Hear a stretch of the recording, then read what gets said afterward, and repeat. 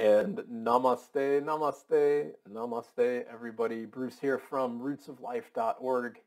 In this video, I want to go into an idea on, or a discussion on the benefits, as it were, of chanting. In our Reiki practice, for instance, maybe some of you have been chanting the symbols, or maybe the precepts. And there's a really beautiful reason, in my opinion anyways, as to why this is such a beautiful practice. You know, one of the ideas of chanting the symbols, for instance, is there's a number. You chant, chokure, for instance, 10,000 times. Well, why 10,000 times? Because as we chant, right, we have a meaning in our mind about the chant, okay? And if we chant enough, the meaning goes away. The understanding of it goes away. We go into a trance, right? Many of you may have done this I know I did this when I was a kid. I used to say my name over and over and over again until it lost meaning. And it would just be like, Bruce doesn't mean anything. Well, I don't understand what that even is. There's a beauty in that, okay? And the beauty is this. When we get into that space and we begin maybe by bowing in Gassho, okay, and I'm going to chant maybe the Amitabha Buddha Sutra, or the symbols, or the precepts, or maybe the prayers in Ashtanga Yoga, or whatever it might be, maybe the prayers in your own religious practice or your spiritual practice, whatever it might be. We're turning into the parasympathetic nervous system by doing this, the rest and restore state.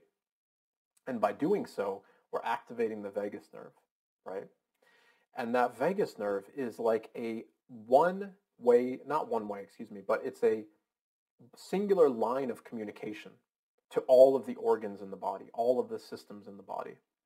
Without getting too deep into this for the sake of the video, just to see the vagus nerve as being one street that has connections to all the systems of the body, right? Another way that I like to put it is, imagine you are having a call, like a Zoom call, with all of the systems of your body. Well, the vagus nerve is like having all of them at that same table, because it's one space of communication where everything can communicate via a common thread or a common nerve.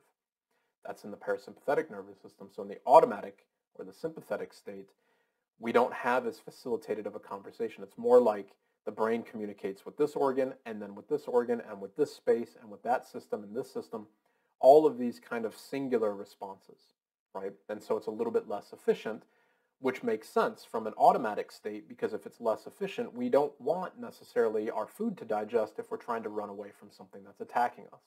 All the attention's put into the muscles, less into the digestion. In the parasympathetic, the rest and restore state, well, we have everything at the same table, right? And so here's the beauty of this. If everything is at the same table, and we're chanting via the throat, obviously, right, which is the top of the vagus nerve. The vagus nerve is kind of at the brainstem, the back of the throat.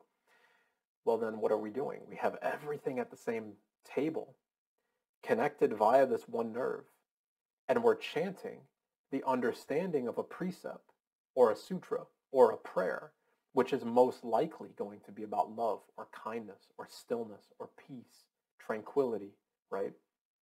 A connection to God, a connection to the universe. So imagine we have everything at the same table, and we're chanting chokure over and over and over and over again until it loses meaning. What does it mean when it loses meaning? Well, it means that the mind has superseded the idea of the meaning of chokure, and it's sent then that meaning of chokure throughout every aspect of the body. So without getting too deep into the meaning of the symbols, because maybe some of you are listening and you're brand new to Reiki and you haven't studied them yet, just suffice it to say that chokure is about an awareness of the body, right? An awareness of the resistance within the body. And so if we can have this idea, imagine, so instead of chokure, if you've never heard of this before, imagine that you are chanting, I am aware of any resistance in my body and I let go of it. If you chant that over and over and over again, it's going to be way more efficient if you can chant that via the vagus nerve, and it goes into all systems of the body at the same time. So any pockets of resistance can be released and let go of, right? We can dive into the totality of the body and rest and restore.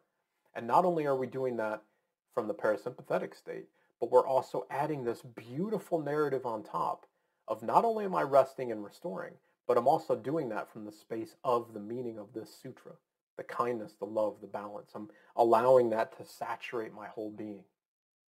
So think about that the next time that you chant or pray or meditate, whatever. Maybe the next time you're in your yoga practice and you do ujjayi breath, right? If you are familiar with that, it's when you vibrate the back of the throat when you're doing your asana. And the idea here is, again, to drive the meaning of the asana through the body. From a yogic perspective, the meaning of yoga is not about how well you can do a pose or how deep you can go into a pose or how good you look in the pose or any of that stuff. That's just ego.